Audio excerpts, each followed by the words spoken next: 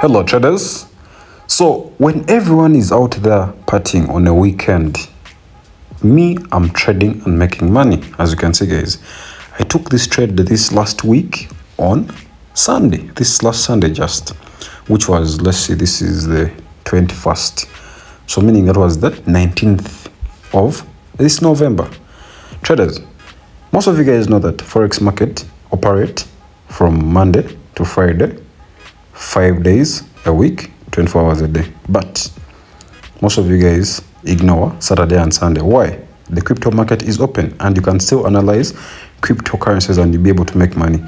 So most of you guys think the only way to make money in crypto market is by buying and holding your coins. But I can also trade with my small money. As you can see, I had 2K and I flipped it to more than 3,000 US dollars. As you can see, right now I have 6K on my account.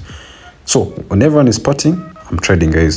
And I want to show you how I caught this massive trade. And before we jump into that, I'm using FXView as my broker. And you can see, guys, I'm first going to close off this trade here. That gold trade. And the reason why I love FXView, it has one of the craziest spreads when comes to trading gold. So look at the spread on FXView. Let's put on now. Look at how small the spread is right there. You see?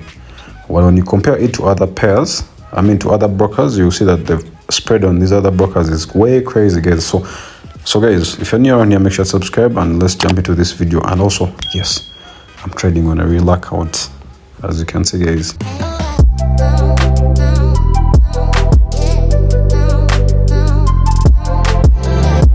So traders, this is my BTC chart. So the next time when you're on a weekend and you feel like making money, trade BTC. But the best way is to always trade according to the trend of the market. So most of you guys know we are in a bullish market for BTC, you see, an uptrend. So we like to look for buys only. So even me, I was looking for buys, and you can see from the screen recording that I just showed you at the beginning of this video. So how did I take this trade? Guys, when you look how price has been shooting up for BTC, it has been leaving a lot of fair value gaps and demand and supply zones. So this is our daily time frame, guys. So I wanted to show you the daily time frame first. So you can see how price has been moving up and down, but when price reached this zone right here, and it reached this zone right here, this was the 10th of November, but me, I took my trade on the 19th of November. So you can see when price reached that zone up there, so that zone acted as our resistance, meaning price would never break that part right there. You see, now price comes down from here to down here and it goes back up, but it didn't just go up. As I mentioned, this is full of demand and supply. So anytime when you see doji candles, these doji candles can also be demand and supply zones. But not only that, we also have consolidation. Consolidation can also act as demand. So we mark out this right here, you see, we mark it out just like this, the consolidation, just like that. That's why price bounced off from here. So this would be a nice trade to take. But now let me jump on to why did I take my trade. And next time when you're on a weekend, use this information wisely so that you can also be able to make money on a weekend. So this is what I just drew. See, traders, price had reached this zone right here on the 10th of November. It came back down and it shot back up aggressively. But when it shot back up aggressively, it left a fair value gap in here. This one right here. This is fair value gap, traders. Fair value gap is insufficient price action. For those that don't know what fair value gap means, so this is fair value gap.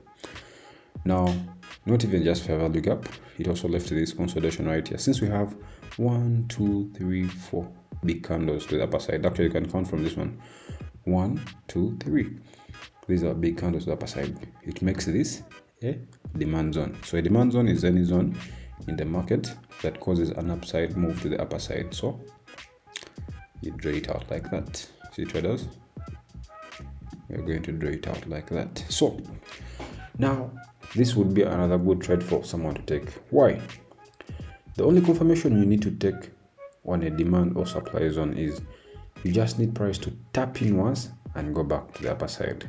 Traders, I repeat, demand zones you're only supposed to see price tap in and go back to the upper side. Same thing you're almost seeing here. You see, price taps in and starts shooting back up straight away. We had a little bit of consolidation, but this is more of a good demand zone, same to this one. But if price taps in and starts consolidating, that is very bad. So you can see here, price tapped in, went up to big candles. From here to up there, this is really much money. Price comes back there again, starts going back up. So again, this would be another nice trade, guys. I'm telling you how you can trade the BTC on any time of the day, be it weekdays, but mostly for me, I prefer Sundays. You can see traders. So price comes back down here. So we can't forget the fact that price had tried breaking our resistance, this one. So it gave us a fake out, you see. So one thing you need to understand, traders, anytime when you have price give us a fake out, price is likely to come back here. It's likely to come out here, because most of the traders thought, okay, price is continuing to go back to the upper side.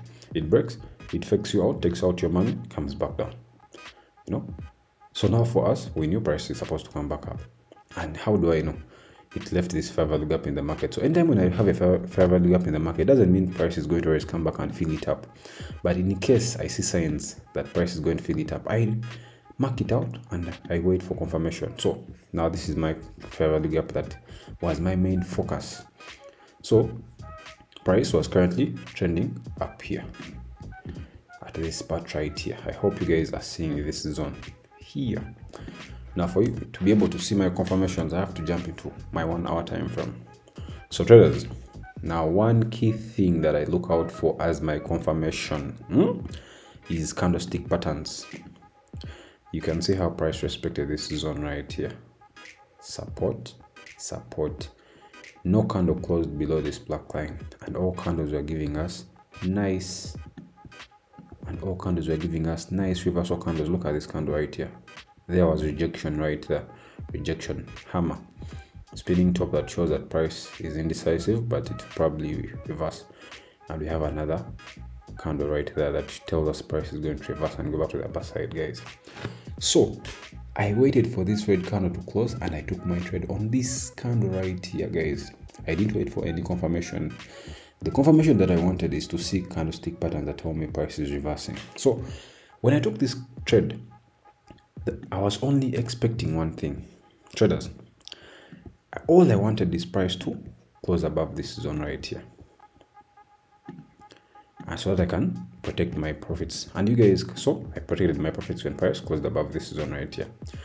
And not only that, price had given us a W pattern, reversal pattern to the upper side. So guys, stay awake. So I caught this trade to the upper side. I already protected my profits, you can see.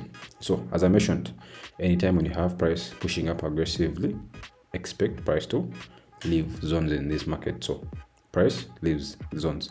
So you see price left this fair value gap. You see this one, and look what happened this 1 week. Look at it, comes and almost fills it up and shoots back to the upper side, guys. You see, trading the forex market has never been hard, guys. Most of these things just keep on repeating themselves. So the fair value gap that I wanted price to fill up, it was this side on my 4 hour time frame, not on my 1 hour time frame. So I didn't take my trades on smaller time frame. So guys, me, I'll be honest with you, the days where I don't wait for like really confirmations. If I know something it's going to go my way, I just take the trade, as long as I protect my money. I repeat, as long as I protect my money. So here I was risking only 30 pips. Traders, one key thing about me, I am always going to protect my money. So if market moves up more than 20-30 pips, I protect my money. So this was a risk-free trade for me, guys.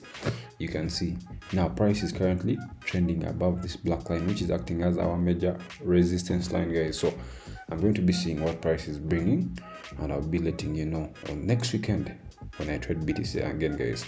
And remember, the next time people are out partying on a weekend, trade Bitcoin and make some money for you. That money can take you to Dubai for a trip. Have a nice one.